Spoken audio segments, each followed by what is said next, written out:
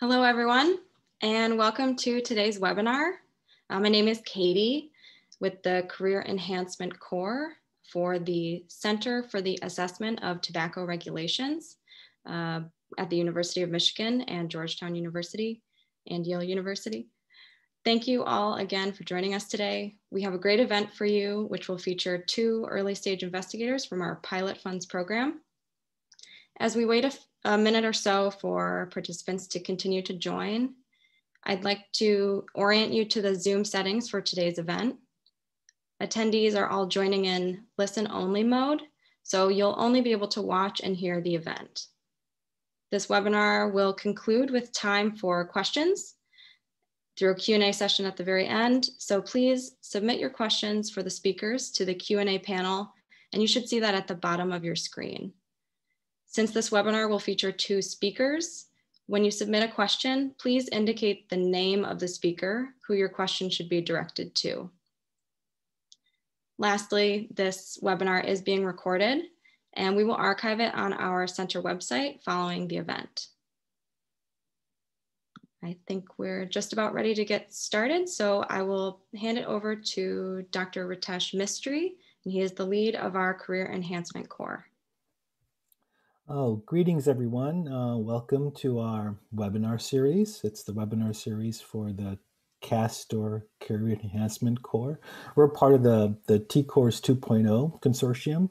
We're very pleased to have you all here join us, especially pleased to feature 2 recipients of our Pilot Funds program. We have an annual Pilot Funds program where we put out an RFA sometime in the fall, and we get quite a few applicants doing research that involves computational modeling or research that informs modeling.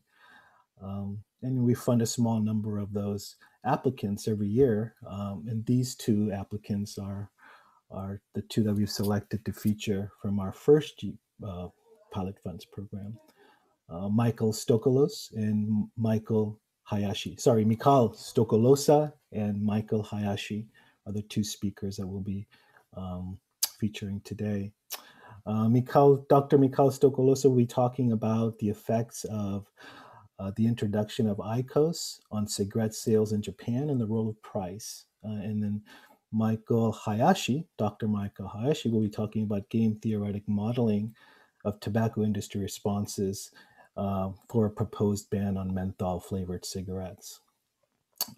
So what I'll do is I'll hand it over to Dr. Stoklosa first. He will do his presentation for about 20 minutes. And then I'll introduce Dr. Hayashi in more detail, and he'll do his presentation then. As Katie mentioned, please, we'll do the Q&A session at the end of the webinar, but please do type in your questions in the Q&A feature that's on Zoom at any time.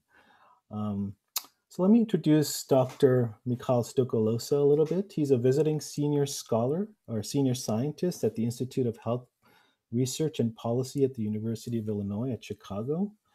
Before joining UIC, he was a principal scientist in the Economics and Health Policy Research Program at the American Cancer Society.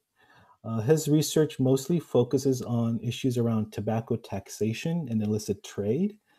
And in this study, he's looking at the introduction of heat not burn product in the Japan marketplace and the role of price. And particularly, I think the interest here is thinking about how cigarette sales may be affected in that context. So I'm going to give over to Dr. Stoklosa for his presentation. Dr. Stoklosa, start whenever you're ready. Thank you, Dr. Mistry. In my presentation today, I'll first present our previous study on IQOS in Japan, and then go to the study that was funded by CAsToR. But first, let me give you a short introduction on the heated tobacco products and what that product are.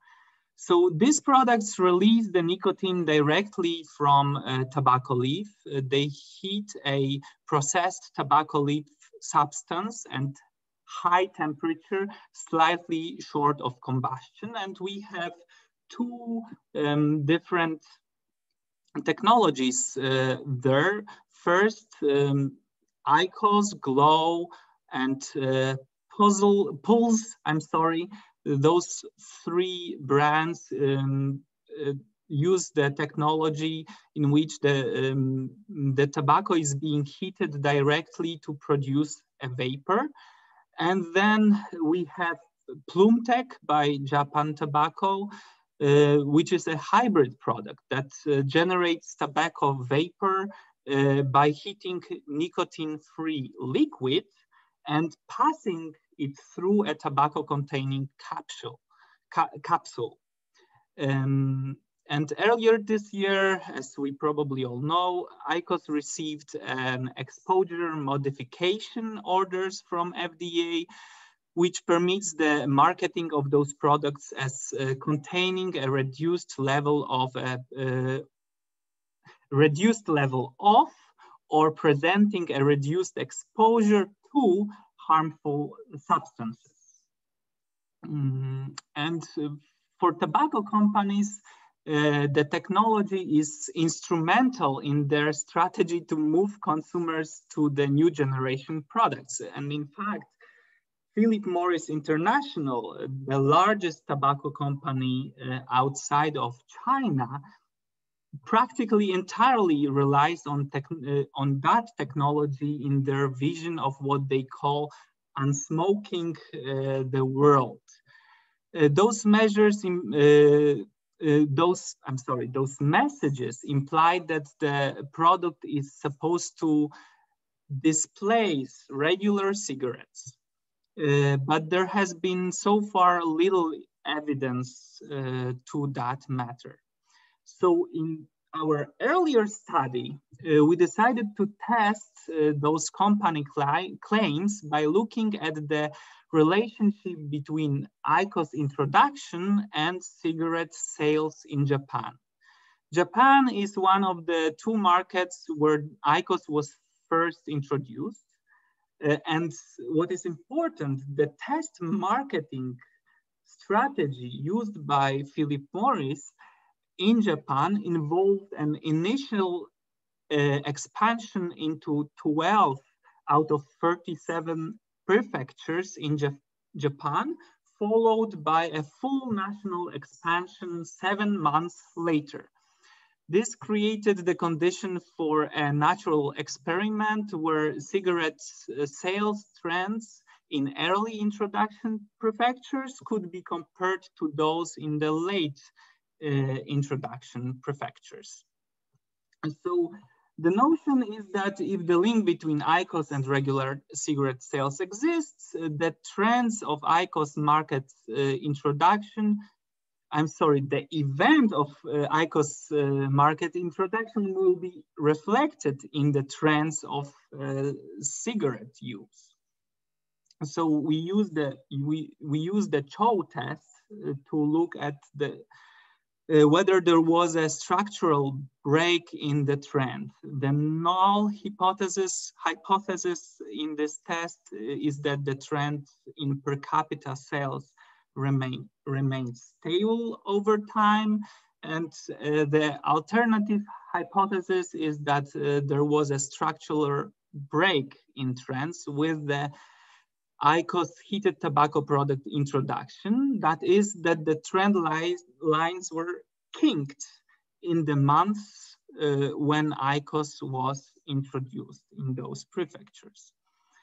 And going quickly to the results, we found that the CHO test rejects the null hypothesis of the stability of the trend in favor of the hypothesis that the trend lines per capita cigarette sales were kinked at the time of IQOS introduction in each of the 11 regions that we looked at.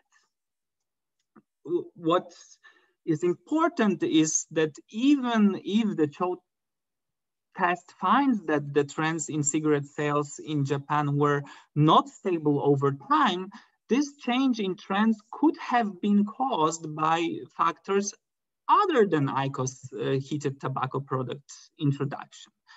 And to test for that possibility, we estimated a set of placebo models explaining cigarette sales by linear trends, each model with a kink for a different month of our analysis. And we then compared the R-square of those placebo models to the R-square of the model in which the sales trends lines are kinked in the actual month of IQOS introduction.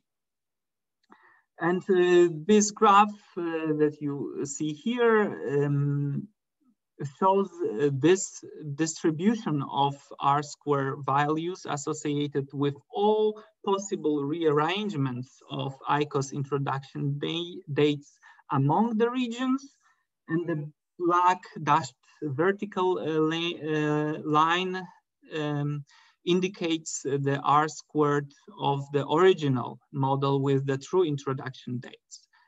And with that distribution and the placement of the actual model in that distribution, we can quite firmly conclude that it's very unlikely that other events outside of the IQOS introduction actually influenced the change in the trends in cigarette sales in Japan. This research was already published, and because we showed that the product displaced cigarette sales, the manufacturer of the product, Philip Morris International, started going around the world and saying that their products, that we are showing that their product is beneficial for public health. So we had to publish a quick letter to the British Medical Journal, that's the other presentation, in which we basically say, hey, hold your horses. We just looked at trends in sales, and actually surveys of users in Japan found extremely high levels of dual use of cigarettes and HTPs, which we didn't look at in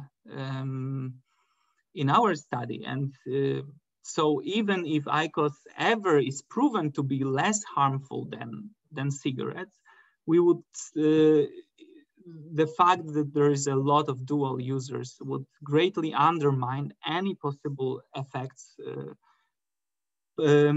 benefit effects for public health. So moving on to our CAsToR study. Throughout the time of our previous analysis, the prices of HTPs were relatively stable in Japan. So because of that, we couldn't evaluate the role the product prices played in replacement of cigarettes to IQOS. But in October 2018, Japan changed their tax law. They introduced a new HTP tax category and increased the excise tax rates on cigarettes, which created a nice setting to examine the impact of prices on HTP sales. Just like in the previous study, we used the data obtained from Integ, which is a market research company based in Japan. The company collects data on sales of tobacco products from participating supermarkets and convenience stores, and provides tobacco market size estimates for 11 of Japan's 12 geographical regions. And the CAsToR grant allowed us to purchase the data to cover the time period around and after the tax increase. The data cover the period from September, so entire data cover the period from September 2014 to April 2019. And the data covers the sales of heated tobacco units only and does not include the devices itself. And unlike in the previous study, we here obtained the data on all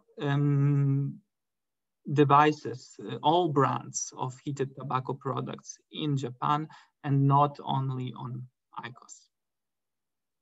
On this graph, we can see the trends in cigarettes and HTP sales. You can see that users stockpiled the product just before the tax increase, and that that's the little spike on the graph before the tax increase, and then after the tax hike, the sales of both HTPs and cigarettes dropped. And before I go to our models, let me show you quickly how the tobacco companies present at the Japanese market reacted to the tax change. This table shows the price of the most popular cigarette brand and the HTP products before and after the tax increase by each of three manufacturers present on Japanese market. In the first column, you can see the cigarette price, and the second and third column show the HTP price. The price increased across all brands after the tax increase. And to protect the consumers from the full impacts of the tax increase, PMI introduced a new, less expensive HTP brand called HEETS. And Japan has a very complicated tax structure, and I have no time to go into the details of that tax structure. But what you should know is that most of the tax is based on the product weight. And the weight-based tax favors the hybrid HTP technology used in the Japan tobacco PlumeTech products. The PlumeTech tobacco containing capsules weigh only about 3 grams per pack, compared to IQOS, which the pack of HEET6 weigh more than 16 grams per pack. And those packs are supposed to be equivalent for the users. So a weight-based tax favored the hybrid technology, and therefore the price of the Japan tobacco product, it gave the advantage to the Japan tobacco product. Going to the methods of our study and the results, we used fixed effects models to control for stable characteristics of Japan's regions, such as social acceptability of tobacco use or the general level of tobacco control regulations in those regions. The analysis include a model for HTP and cigarette sales combined. That's model 1, as well as separate models for cigarette sales and HTP sales. And the primary outcome variable are the on and cross price effects for HTPs and cigarette sales, which capture the product's sensitivity to prices. And we control for likely covariates, including income, time trend, and seasonality of sales, and of this stockpiling as well. There is also a fourth model in our analysis, which estimates the equation 2 and 3 using the seemingly unrelated regression, CAsToR method. And that method permits for the correlation between the error terms of the models for HTPs and cigarettes. So as you can see at this table, the own price effects are negative and significant or borderline significant in all models, apart from the own price effects for HTPs in model 4. This is an expected finding that for both cigarettes and HTPs, the increase in price is associated with decline in product sales, and the own price effect seems to be stronger a little bit for HTPs than for cigarettes. The cross price effects are positive and significant or borderline significant in all models again, with an exception of the cross price effects for the HTPs and in model 4. And that means that when the price of one product goes up, the sales of the other product will also go up. There are several potential red flags in those models. I'll try to quickly go through them. First is the potential of the endogeneity of the price, when companies set the product prices based on the demand for their products on the markets. But in this case, the average prices were affected first by introduction of different brands across the time, and then there was a tax increase. So there was some exogenous change in prices that we could use. The second potential problem is the multicollinearity problem, in which the time or trend or seasonality variables and the price variables are related. And to account for that possibility, we ran a robustness check and we estimated the 4 models without the year and quarter variables. And we didn't see huge differences with the estimated coefficient values. And finally, because we are using a macro panel data with relatively small number of groups and long time trend, there is still a risk of a spurious regression if the variables are non-stationary. So the models will detect relationships even if there is no true relationship between the variables, if there is this spurious regression. And to check for that data stationary, we applied a panel unit root test. The test indicates that at least the dependent variables in the models are stationary. And in additional robustness check, we added a lagged dependent variable to each model. And the notion is that if the regression is spurious, adding the lagged dependent variable would change the model's estimates dramatically, which it didn't.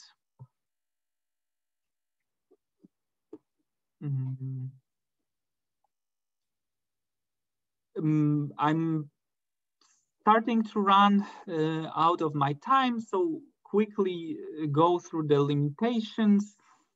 First, Japan is a little bit funny because they do not have a big e-cigarette market. So there's only HTPs and heated tobacco products. So what we find in Japan might not be directly translatable to all countries, and we don't know anything about the devices, and the device actually costs the cost of the device is substantial, so it might prevent switching between the products. So the future research should take the price of the device itself as well into the account. And again, this is sales data. We don't know anything about whether those smokers switch completely, or do they continue to be dual users of cigarettes and HTPs, in which case we know that even a small number of cigarettes smoked a day is very, very harmful. So if there are users who don't wish to quit, then it is still a very dangerous situation.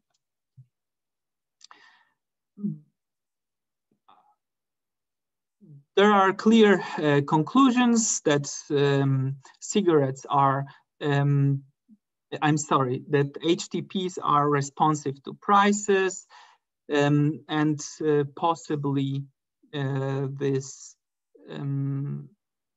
substitution effect, where the price increase in one product would result in increase in sales in the other product. And this needs to be taken into account by policymakers who introduced tax policies on those devices, especially on the markets where HTPs are already present and account for a larger portion of the market.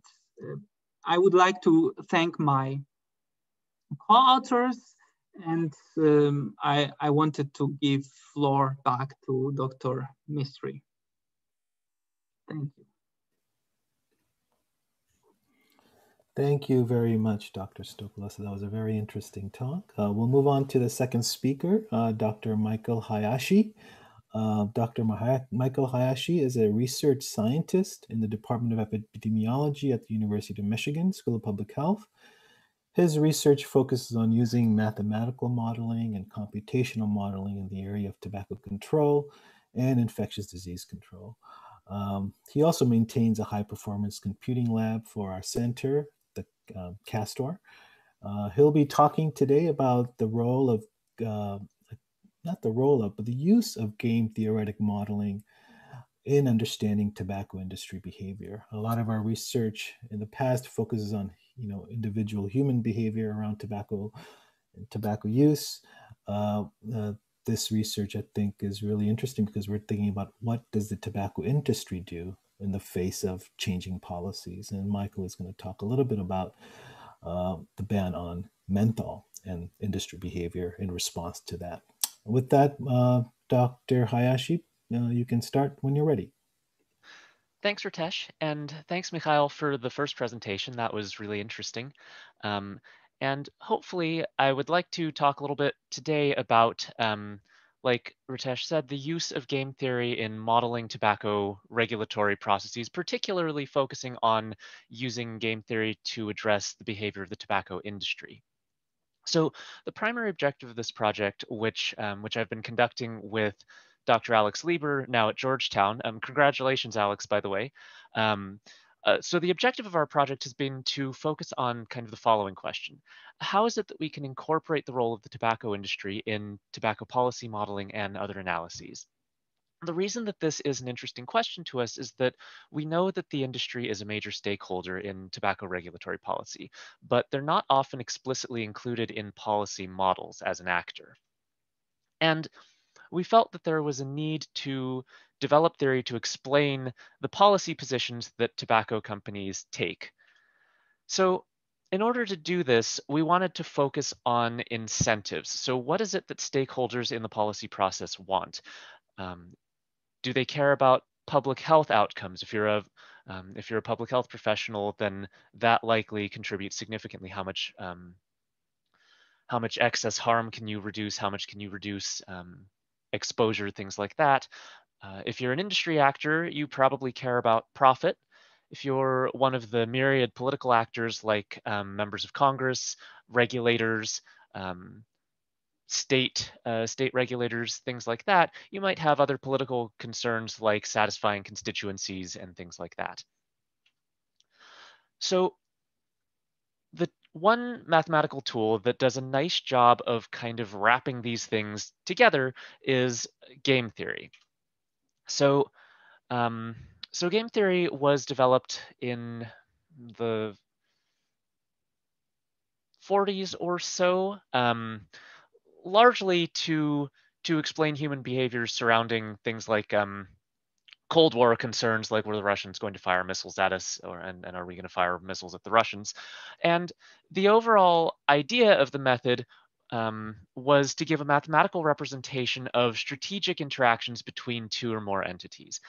The way that we talk about those in kind of the game theoretic terminology is we define a set of players. These are the key actors in our systems. So that could be a particular tobacco company and a particular regulator. It could be multiple tobacco companies, multiple regulators, more or less any type or set of actors that you might think are interesting for your particular problem. We also have to define a set of actions which are essentially what players can do. So these could be continuous variable things, stuff like marginal tax rates. They could be discrete choices like ban, no ban, policy A, policy B, policy C, and so on. In order to integrate incentives into a game theoretic model, we also have to define and construct payoff functions, which map the actions of players to numerical values that take into account the costs and benefits of the actions of all players. So if the regulator imposes a certain policy, how does that policy, well, the regulator imposes a policy and the tobacco company responds in a particular way, how does that particular combination of actions influence what each player gets out of the game? So we might think of the revenue lost due to a menthol ban, revenue gained under certain policy scenarios, things like that.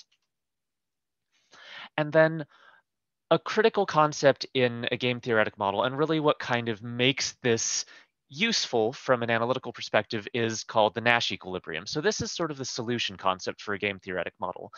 At a Nash equilibrium, this is a state where every player is receiving their maximum payoff given what every other player is doing. So another way of putting this is that if you're playing along with the Nash equilibrium profile, if you're playing your Nash equilibrium action, then you couldn't do better if you changed your mind, because everybody else who you're playing against is playing their Nash equilibrium action. And that sort of enforces that that players play along with the Nash equilibrium. And this can be useful from a predictive sense to give you an idea of, well, how do we think actors in this game should behave? Or if we want to compare the Nash equilibrium in a theoretical model to what happens in the real world, we might ask, why do people in the real world not play along with the Nash equilibrium that we see in our model? What sort of aspects might we need to include in the model, or what sorts of conditions might be creating that divergence? Or if we think the Nash equilibrium is desirable, what might we be able to do to try to incentivize people to kind of get back to that path? Game theory has been used in public health research in a few areas. For example, addressing vaccine hesitancy, the balance of risk and protective effects from vaccines, and in particular, the perceived risk and protective effects can impact the effective coverage of a vaccine. Things like social distancing, so how people reduce their contact behavior when they're in the middle of an outbreak, which I think is particularly keen right now that we're in the middle of a massive pandemic.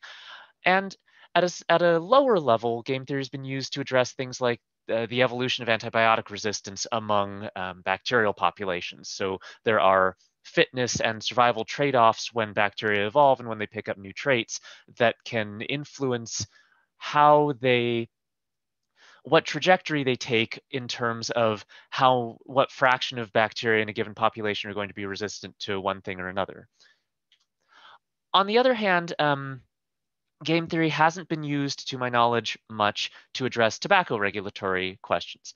And I think this gap leaves room for some really interesting research, particularly in context of the sort of menthol cigarette regulation landscape. So menthol as a characteristic flavor was exempted from the Tobacco Control Act, and from about 2016 to now, the landscape of tobacco products has changed considerably. In particular, there's been the rise of non-combustible nicotine products, e-cigarettes, the heat not burn products that Dr. Stoklosa described previously, and major tobacco companies have had varying success in penetrating the e-cigarette market and penetrating new product categories generally. And what this has led to is a situation where the major tobacco companies have differential market share between menthol cigarettes and e-cigarettes. So the same company doesn't dominate both categories. Of course, I think this is an interesting problem from multiple perspectives because menthol cigarettes have a fairly major disparities component in that they are used very heavily by African American populations, and you can kind of see hotspots of menthol cigarette use by demographic breakdowns throughout the U.S.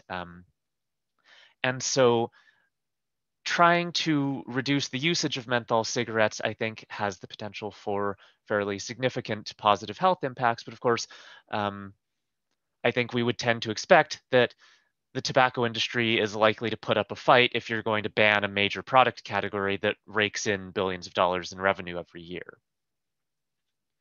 So one question that I think is interesting to pose is, how does this new market landscape, and in some sense, how does the change in market landscape over the last 5 or so years impact the regulatory outlook for menthol cigarettes? Is it still the case that we're likely to see pretty significant monolithic opposition from the tobacco companies to menthol regulation, or are there opportunities to get pieces of regulation through? So a critical piece of this project is getting a sense for how the industry behaves and why it behaves the way that it does with regard to different policies. I think, as I mentioned, it's tempting to think of the industry as a monolithically oppositional actor. But one of the things that complicates this picture is the fact that the tobacco companies have occasionally supported major pieces of tobacco regulation, and I think that is a kind of strange behavior if we operate under the assumption that most pieces of tobacco regulation are likely to, at least in the short term, reduce revenues from some product category and others. So for example, Philip Morris came out in support of the Tobacco Control Act, and Altria and Juul came out in support of the more recent age limit increase on tobacco products. And I think some of the statements that the tobacco companies made at the time have been illuminating in terms of giving a sense for their strategic logic. So in response to the Tobacco Control Act, Philip Morris said that the act will create a framework for the pursuit of tobacco products that are less harmful than conventional cigarettes. So this to me reads as Philip Morris looking ahead at new product categories like heat not burn things and e-cigarettes, where the Tobacco Control Act provides an opportunity for alternative products. And of course, if we think about tobacco companies as profit-seeking agents, then they don't care where their money comes from as long as they're making more money each year. Similarly, Altria and Juul made statements to the effect that that the increase in age would address the surge in teen vaping and kind of tacitly address the EVALI problem, which caused kind of a significant PR issue for Juul. To a certain extent, I think this one reads as Altria and Juul trying to cement a dominant position over kind of the large dispersed ecosystem of small vape shops and things like that were selling products that I think were particularly linked to EVALI cases. And notably, this AP article on Altria and Juul's support of the Tobacco 21 bill notes that the company's support of this particular policy drew attention away from other potential proposals that might have been stricter. So we might also think that tobacco companies look at kind of the universe of possible regulatory policies that could come out and try to decide which ones might give them kind of a PR boost without significantly damaging their bottom line, or that might even give them competitive advantages under some circumstances. So we're, for this particular presentation, going to focus on the feature of differential market dominance between tobacco companies and menthol cigarettes and e-cigarettes. So we're going to really focus on kind of the profit motive as sort of the driving force in why we might think tobacco companies are going to behave one way or another with regard to a potential ban on menthol products. So the way that we've parameterized this is to suppose that we have two firms, one that has the dominant position over menthol cigarettes and the other which has the dominant position over e-cigarettes. These numbers are drawn roughly from the market shares of Reynolds and Altria with regard to menthol and e-cigarette products. They're rounded off a little bit for tidiness. And a question that we pose and that informs our model framework is how much of the pre-ban menthol market could each firm convert to e-cigarette products post-ban? So this is based off of the notion that if there are kind of comparable products on the market, a tobacco company might look at a potential regulation and say, well, if we have a good position in some other product category that could stand to gain from damage to another product category, maybe there's a rationale to come out ahead after the piece of regulation, particularly if that company isn't dominant in the product category that stands to be damaged most by any given regulation, in this case by a menthol ban. And so some of this requires a notion of how we think consumers are likely to behave in the face of a menthol ban. So there have been a few discrete choice experiments conducted trying to get a sense for how consumers view product equivalencies, how they view potential switching between product categories, which has suggested to varying degrees that menthol smokers, tobacco smokers generally prefer e-cigarette flavors that match the flavor of their current tobacco products. So regular cigarette smokers prefer tobacco flavored products. Menthol cigarette smokers prefer menthol flavored e-cigarettes, and that current smokers have a reasonable willingness to switch to an equivalently flavored e-cigarette product, or this is sort of the takeaway that I might gather from these discrete choice experiments, which suggests that this mechanism of kind of eating market share from one category to another could be plausible in the face of a fairly strict policy like a ban on menthol. So we make what at the end of the day is a very simple game theoretic model to represent this kind of strategic interaction between tobacco firms. And here we're really focusing on what the firms are doing as opposed to sort of explicitly modeling, say, the regulator behavior or consumer behavior, which we've wrapped up in a more kind of parametric way in how the outcomes actually shake out. So we suppose that each firm can either support, oppose, ignore, or delay a ban. And the payoffs in this game are basically the net change in sales post-game. So if you lost X% of market share from menthol cigarettes and you gained X or Y% of market share back in e-cigarettes, then that kind of net is your payoff. There's a little bit more to that, but I think this is sort of the cleanest way to describe what's going on under the hood here. We do make a number of assumptions in this model because, as I say, it's a very simplified model of kind of the strategic interaction. So we suppose that the success of a menthol ban is just probabilistic. Essentially, if tobacco companies support a ban, it's very likely to go through. If they oppose it, it's pretty much impossible for a ban to go through. And then there's kind of an intermediate range of outcomes through the combinations. We assume also that that outright opposition to a ban is more costly than delaying tactics or other things. Opposition being mounting a big public and legal campaign to scrap the thing, doing heavy lobbying, things like that. Where delaying in our terms is basically doing things like filing for extensions on the comment period and in the notice and comment process, things like that. There are tons and tons of really cheap ways to slow things down because of the way that American regulatory processes work. We also assume for the purpose of this model that 60% of current menthol smokers will switch to e-cigarettes post-ban and that the remaining 40% quit. This is just kind of a baseline assumption that that we modify a little bit to test kind of a range of different scenarios. And we'll look at one interesting case of that a little bit later.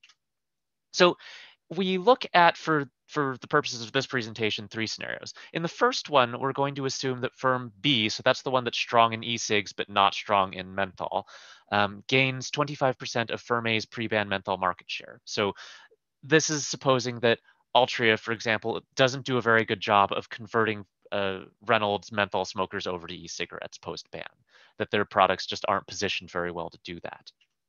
In the second scenario, we're going to assume the opposite, that they are quite successful and gain 70% of firm A's pre-ban menthol market share as conversions to e-cigarette smokers or e-cigarette users. So in the first scenario, we can see that the Nash equilibrium solution is that both firms either oppose or delay the menthol ban, because essentially no one stands to gain enough post-ban to make up for the loss in sales from the ban. So I think that is kind of an intuitive solution here, that that if a company stands to just strictly lose revenue from a policy and they don't see another way out from that, then that is likely to incentivize opposition. And part of this is that the coordinated opposition significantly reduces the chance of an actual ban coming through. So that is the closest to the status quo that the companies can come, and the expenditure of resources in opposition doesn't come anywhere close to wiping out the dollar valued gains of continuing to be able to sell menthol products as under the status quo. In the second scenario, and this is the one where firm 2, Altria, really, is good at converting menthol smokers over to e-cigarettes, we can see that firm A, Reynolds, still is incentivized to oppose a ban under pretty much every circumstance, while Altria is actually incentivized to support it. And we argue that this result in the model is, well, it's basically because that conversion enables firm B to have a net gain post-ban. So the fact that they were weak in menthol cigarettes at the start of this thing suggests that they didn't stand to lose an enormous amount. And if they believe themselves to be able to convert a large number of menthol smokers from their competitor's platform, then again, money is money, and that would lead me to believe that they would be incentivized.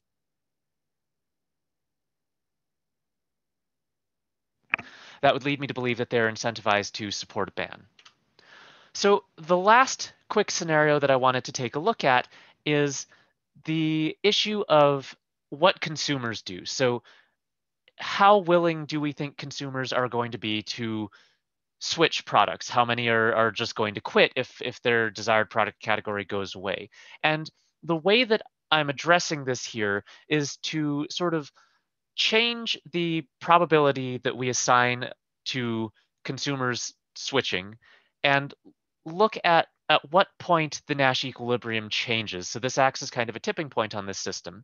And we can see that, so my initial assumption was that 60% switched, 40% quit. If we decrease the switch probability by just a little bit, down to 57%, you get a change in Nash equilibrium such that firm A opposes a ban and firm B delays it, because they don't stand to pick up enough consumers post-ban to make this whole thing worthwhile. And that, I think, speaks to the fact that we I think one of the interesting results out of this is that we have to be thinking about what is sort of the realistic scenario with regard to consumer behavior, and to a certain extent, what might industry actors be forecasting if they're looking at a potential ban. So I'm coming up on time here. A few key takeaways that I think are interesting based on this modeling exercise is that it suggests, maybe obviously, that industry opposition to regulation is not just a given.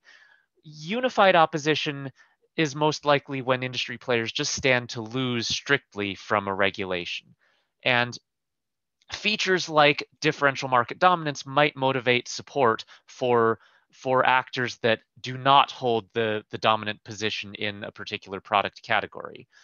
It also suggests that, like I mentioned, projections about consumer behavior are likely to influence tobacco company strategic positioning. This is also not to say that the regulator has no role in this whole process. Even though we modeled them in a pretty phenomenological way, the scenarios that the tobacco companies find themselves in can be influenced by rulemaking or by legislation. So how successful a tobacco company is at converting people over to another product likely depends on how permissive the regulatory scheme is to that other product category. And of course, from a public health perspective, that means that if we think that a category is equivalently harmful, then we probably aren't likely to care so much if industry actors have that escape valve. We don't want either category. Where if we do think that a new product category is significantly less harmful, we might suspect that there could be a rationale to be more permissive to that product category over one which is significantly more harmful. So moving forward, I think there are so many ways that this model could be expanded, improved, that assumptions could be loosened up to be more realistic, addressing additional players in the system, other tobacco companies, new entrants, public health actors, other political entities like Congress, things like lobbyists. There are obviously vastly more product categories than we treated, as well as a wider range of policy interventions, things like the taxation policies that Dr. Stoklosa described and their impact on the sales landscape, product standards, marketing restrictions, all sorts of things. So just quickly, I'd like to acknowledge the pilot grant program. This has been instrumental in allowing us to pursue what I think has been a really fascinating line of research. And of course, David Levy at Georgetown for an enormous amount of helpful feedback and encouragement in this project. So thank you, and I can turn things back over to questions for both of us. Oh, thank you very much, Michael. Excellent talk. Both of you guys, I think you did a wonderful job. We have a few questions from the audience, which I'd like to ask both of you. The first one is for Dr. Hayashi. How does the emergence of IQOS, which has menthol flavors, change conclusions of your analysis? And I guess I want to add a little bit to that question because there's also the issue of cigars. There's lots of flavored cigars available, particularly filtered cigars. And how would introduction of cigars into your analysis also change or modify your results or your model? That's a good question. I think the way that I would tend to think about other product categories like IQOS or like flavored cigars that might again act as potential release valves for current menthol smokers would be in sort of a similar framework, where my suspicion would be if the regulatory scheme is permissive to those product categories and if the tobacco company believes that there is strong evidence that consumers would actually switch to those products, or that they could induce consumers to switch through aggressive marketing or what have you, then those product categories, I think, would also encourage support of menthol bans for, particularly for companies that are dominant in those product categories, but not traditional menthol. Or if there is a rationale on the tobacco company side that their kind of net profit from an alternate product category might even be higher than that on cigarettes and kind of equivalent sales. So I think that's how I would tend to think about that issue. Great. Thank you, Michael. The second question is for Michal. Do we have any evidence if IQOS in the US is causing a similar impact on cigarette sales as you found in Japan? And what about other countries? And if we don't have that evidence, are you seeking to do research in that area?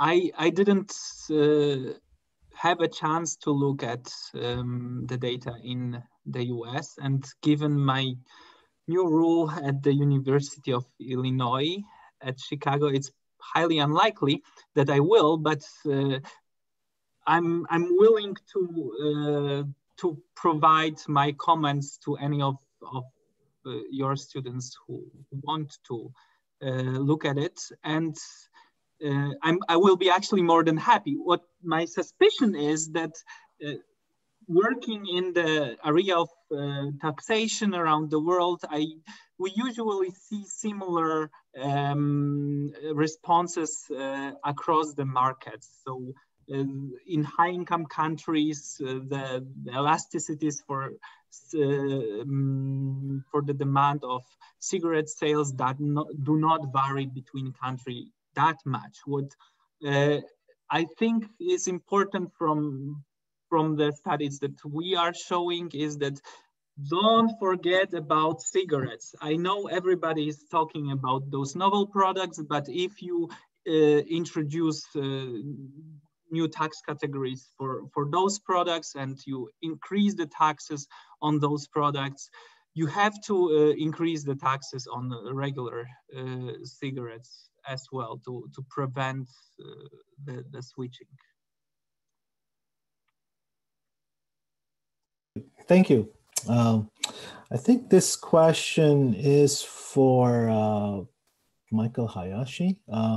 Dr. Levy asked, how does the merger of Juul with Altria affect your analysis?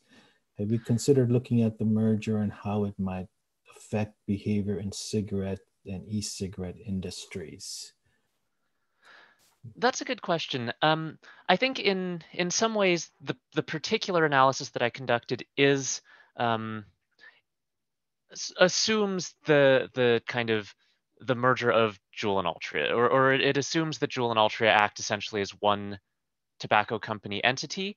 And the way that it informs the results is that because we're treating Juul and Altria essentially as one entity, that gives Altria the differential market dominance that motivates their responses to policy. If Juul and Altria existed as completely separate things, then Altria wouldn't have the e-cigarette platform, I think, to be able to use as kind of a release valve from the menthol ban. So I think there's two sides to it. One is that the Juul-Altria merger enables differential market dominance, but also if we were looking at smaller e-cigarette companies or tobacco companies that don't have a presence in a given product category, then I think we might think that they would be more sensitive to policies that hit their particular product category. Great, thank you, Michael. There's one more question, and we'll do that. We'll make that the last one because we're really approaching the hour here. This is also for Dr. Hayashi. The assumption was that smokers would either switch to e-cigs or quit. Have you thought about that smokers may also switch to other flavored tobacco products in your analysis? That's the first question. Maybe I'll just leave it at that because there are a couple other questions added to that, and you may want to answer that in the chat if you wish, Michael. Sure. I can actually hit the last part of the question really quick, why I use sales revenue as outcome rather than profits. And that honestly is because sales revenue is easier data to gain access to. It's easy to see total revenue. Profits profits are also accessible, but that includes information about like costs to get the net. So it was sort of cleaner and simpler. With regard to the assumption about e-cigarette or menthol smokers' behavior and their switching behavior, we have thought a little bit about the potential to switch to other products like cigarettes. I personally haven't seen quite as much experimental data on the degree to which menthol smokers might switch to other cigarette products. That I think I think I don't have a prediction for how that would affect our results, essentially because I don't know I don't think I have any prior on whether I think, say, Reynolds menthol smokers are likely to switch to a Reynolds cigarette product. Like I don't know the degree to which brand loyalty would apply in a case where, say, Newport goes away and is Reynolds positioned to have an equivalent tobacco regular cigarette product? I'm not actually sure. So I think there's certainly the potential for sort of brand loyalty to also keep menthol smokers within the same company, which of course would then reduce that company's willingness, I think, to support, or it might slightly increase a company's willingness to support a ban because they're still able to keep their customers. Or if another company believes themselves to have a cigarette brand that they think they could grab menthol smokers and incentivize them to use that brand, that I think would act similarly to the differential dominance between e-cigarettes and menthol cigarettes.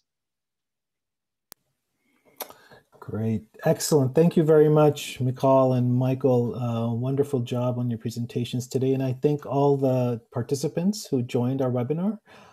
This concludes our webinar. I hope you guys have a good week. And we look forward to seeing you again on our future webinars. We'll have another one in the early part of next year. All right. Take care. Bye-bye. Thanks.